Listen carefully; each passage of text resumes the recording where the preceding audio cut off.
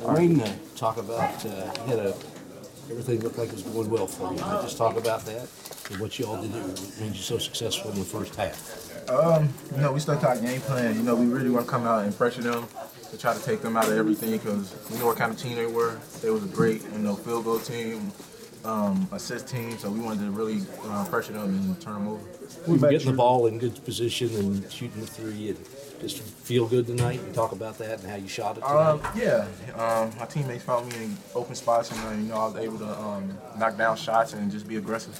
What did they do better at Ohio State in the second half, and what did Terry came up with the big three? Talk about him and what he did for you. They started getting out on the break, which we knew they do. So I think we kind of got lackadaisical and just kind of we didn't keep the pressure up in the second half. We kind of got lazy and they got a lot of runouts and got them to the free throw line.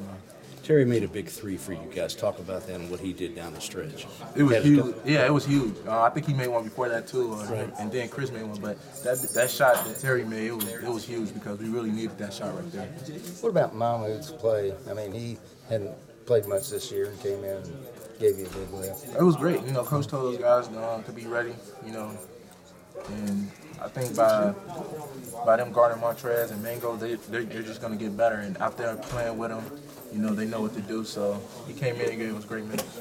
How's Honest looked in practice? He's getting better. If you're guarding Montrez every day, and the only thing you can do is get better. So Montrez is really helping him out. Did you get a good look at Terry's finger? Coach Patino talked about his pinky. We saw it when he did it in practice. I didn't see it in the game, but we kind of knew what happened when it was it nasty? It was just kind of separate. It was like the opposite way of his hand. So, he a tough guy. He sucked it up. What do you attribute the second half offensive problems to?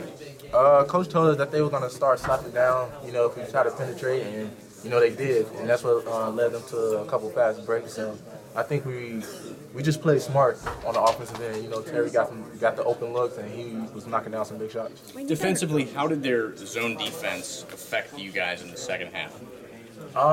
They were being more active. They started bumping the zone a lot more. Getting active with their hands, and they came up with a couple steals. You've had your ups and downs.